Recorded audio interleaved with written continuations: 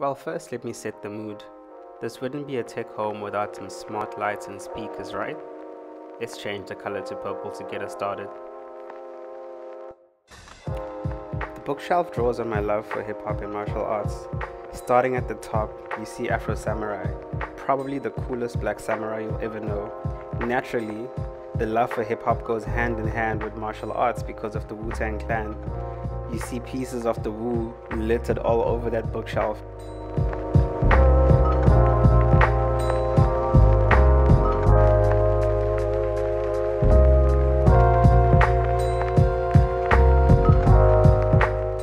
At the corner of the bookshelf is a black rhino.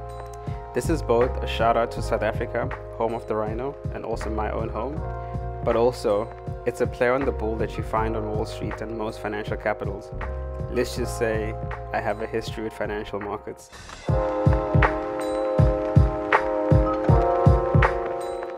This one is for all my data hungry guests out there. It's a QR code that automatically logs you into the guest Wi-Fi in the apartment. I never get tired of seeing people get surprised by this. Moving over to the dining table, I love this table. It's massive, can sit about 8 people.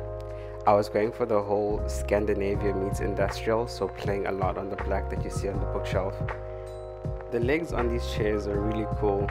They're darker than the ones you typically find, and I like this because it created a nice bit of separation between the floor and the table.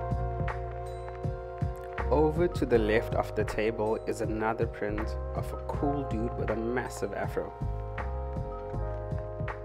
I love this print because it makes me feel so aspirational. Something about the road ahead in this man's mind feels promising. Well, there you have it.